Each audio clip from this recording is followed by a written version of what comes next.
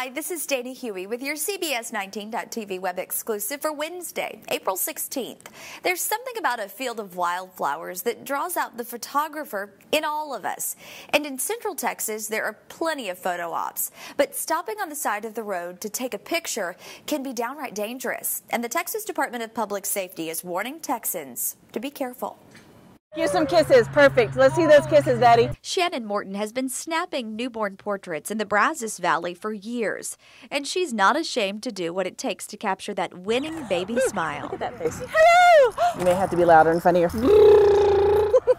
There it is. There it is. And she knows where the wildflowers grow. You know, this spot across from Jane Long Middle School is a good spot. Another great spot that most people know about, but some might not, is actually at the George Bush Library. I don't like to be on the side of the highway. I always look for a spot where people can pull in and park.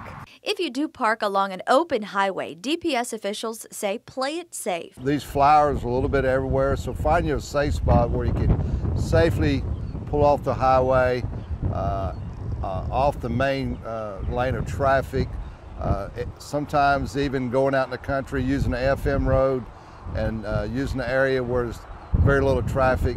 Once you find that perfect spot, do a little recon before the shoot. I'm scouting for ants and snakes because snakes definitely love the tall bluebonnets, but ant piles are also pretty common this time of year. Advice to keep you safe so you can concentrate on what can be one of the most difficult of parenting tasks, getting your child to smile on cue. Another thing to watch out for when scouting for a perfect spot: private property. Usually private land will be clearly marked by a fence or sign. If you're not sure, it may be a good idea to look for another location. And that's your web exclusive this Wednesday. I'm Dana Huey.